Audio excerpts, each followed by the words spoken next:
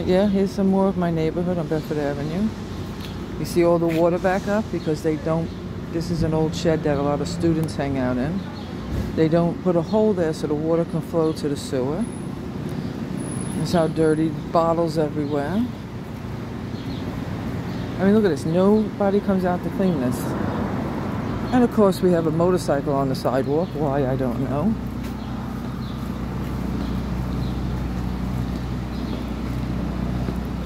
I mean, look at the filth out here. You know, and yet, if I have one thing on my property, I'm going to get a ticket. Like, look at this. No street cleaners come in here and clean this. Look at this. It's horrible. My neighborhood used to be... Look at this.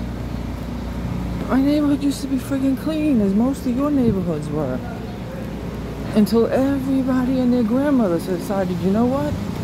I want to go to Williamsburg. So from every state of the union they came here. Only thing is, they didn't bring their manners. If I visit another state, I respect. You know? But there you go. Alright, sorry people.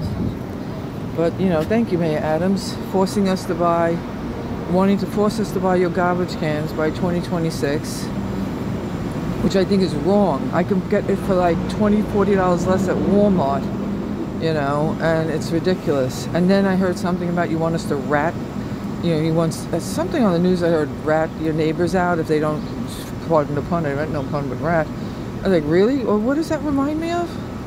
Huh. If my father was alive today, he'd go, what?